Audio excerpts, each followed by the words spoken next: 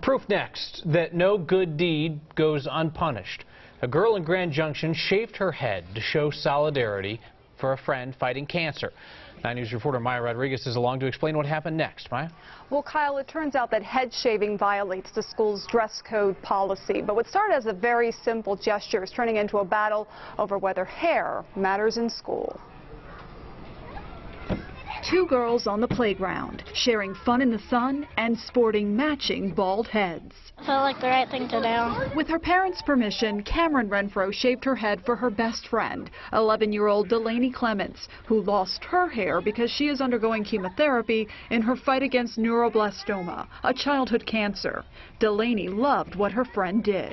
It made me feel very special and that I'm not alone. But when Cameron tried to go back to school at Caprock Academy in Grand Junction this week, she wasn't allowed in. Turns out having a shaved head is a violation of the school's dress code policy.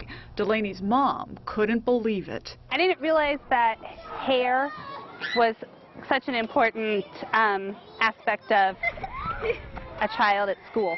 But Caprock Academy says its dress code policy is clear. Shaved heads are not permitted, and the policy is in place to promote uniformity and a non-distracting environment. Delaney and her mom are hoping the school will change its mind and make an exception. It makes me sad because she was really happy to go back to school and show people what she did. But now that she didn't get to, she's kind of sad. For a little girl to be really brave and want to shave her head in support of her friend, I thought that was a huge statement, and it builds character in a child.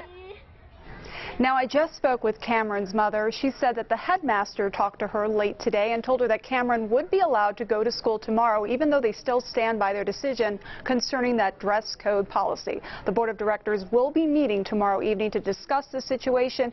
They say sometimes exceptions can be made to the dress code, but only under extraordinary circumstances. Kyle. Maya Rodriguez reporting. Thank you, Maya.